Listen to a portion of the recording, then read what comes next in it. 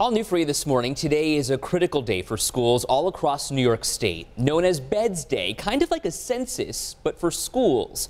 In our last half hour, we heard about the importance in Niagara Falls City schools. Listen. Beds Day is the day when school districts across the state are responsible for giving all of the information about the current status of the school.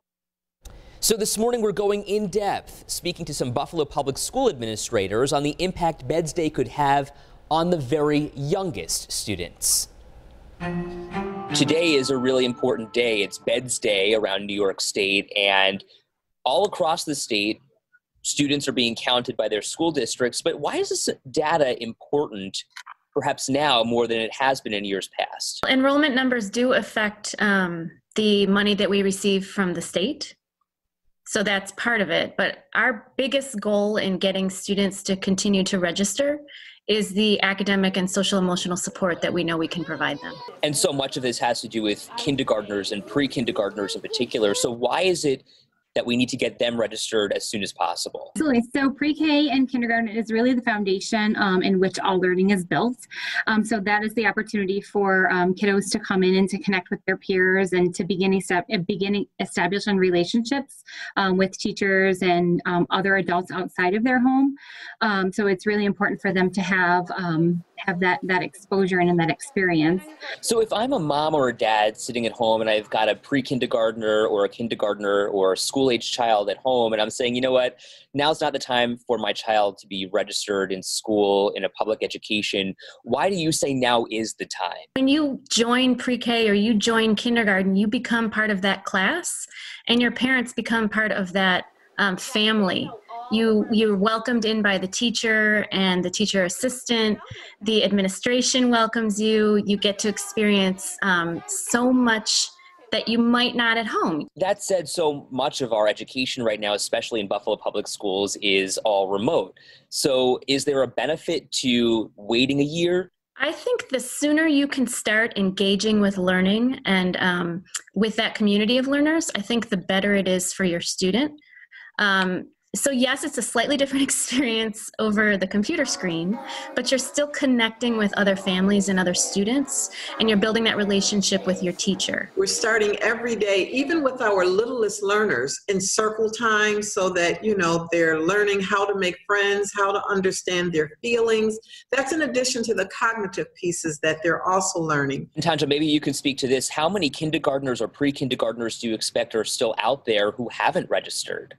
Well, I don't have an exact number. We just know that the numbers are decreased this year. And let me ask you why you think that there are so many fewer enrollments in kindergarten and pre-K. The devices are on their way. The technology tools are on their way. Probably has something to do with it. I think as Chief Botticelli and Ms. Young shared, this is certainly a different year. It's been different since March.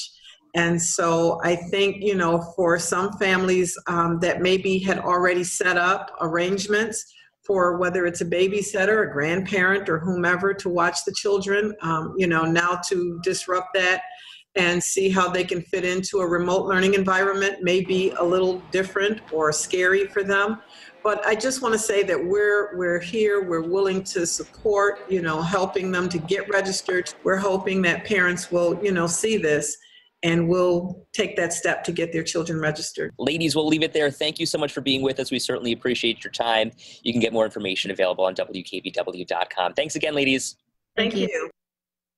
So the idea here is that it's really important for kindergartners and pre-K students, the youngest learners, but this survey and this system is actually going to have some telling signs about the future for high school students too, in terms of enrollment when it comes to the pandemic. We'll find out if high school seniors perhaps are dropping out to go to work perhaps. We're hearing a lot of that happening around Western New York, so time will tell. You can kind of hear that parents have a concern when it comes to registering their kids right now because maybe they're not used to the school yet because their kids are going to kindergarten, right? Or they're going to preschool. Exactly. So that is a huge concern. Well, and I asked about why maybe not waiting a year, or maybe why we should wait a year rather. Right. Because, you know, they're all virtual at this point. And, you know, the idea here is that they need to start those social, emotional connections as early as possible. And they say that pre-K and kindergarten is really the foundation and sets you on track for the rest of your educational career. Still important even if you're doing it virtually. Sure. All right, Ed, thanks.